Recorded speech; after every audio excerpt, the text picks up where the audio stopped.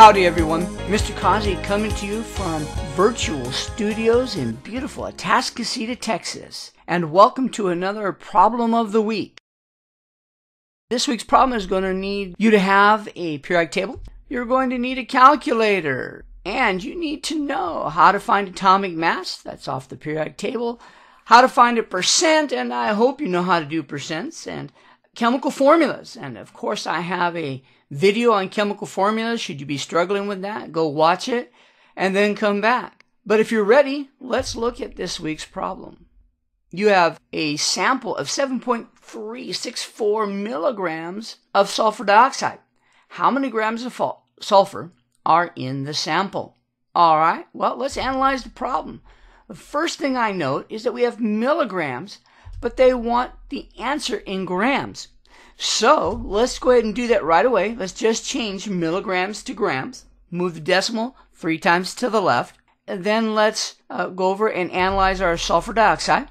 Now sulfur dioxide is part sulfur and part oxygen. And so those are the only two elements in sulfur dioxide. And a percent is just a part divided by the whole. So what we want to look at is sulfur is the part and sulfur dioxide is the whole.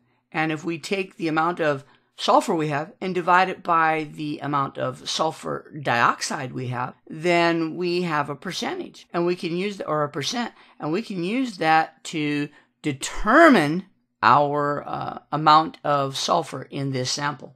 So let's move on to the blackboard. Sulfur dioxide.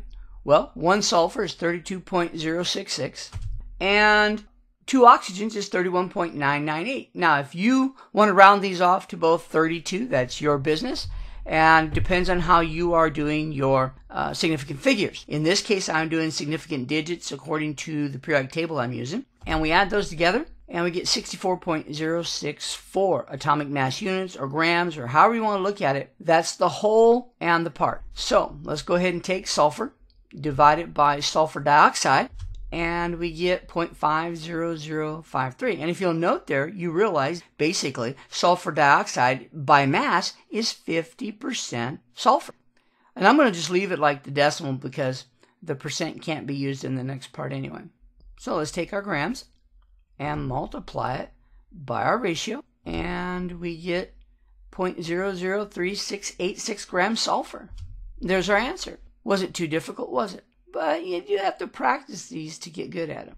We found the mass of sulfur dioxide, and of course in the process we found the mass of sulfur and oxygen, and we determined the percent of sulfur in the sulfur dioxide, and we then calculated the grams of sulfur. Pretty straightforward. And as usual, if you have questions, send an email to Mr. Causey at mrcausey.com. Check out mrcausey'sworld.com. A lot of information there, and we're improving the site all the time. And subscribe to my YouTube.